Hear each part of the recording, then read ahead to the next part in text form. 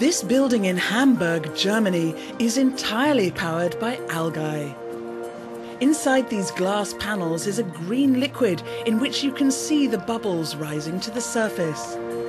This is the result of having a bioreactor built into the facade, which heats the 15 flats in the building.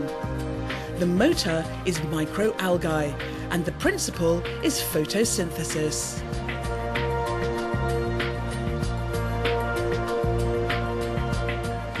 Heat is produced here in this facade by the bioreactors. Then it is stored here before being redistributed.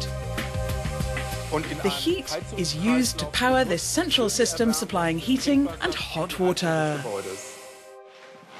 The building therefore effectively heats itself. Laura is one of the people who live here.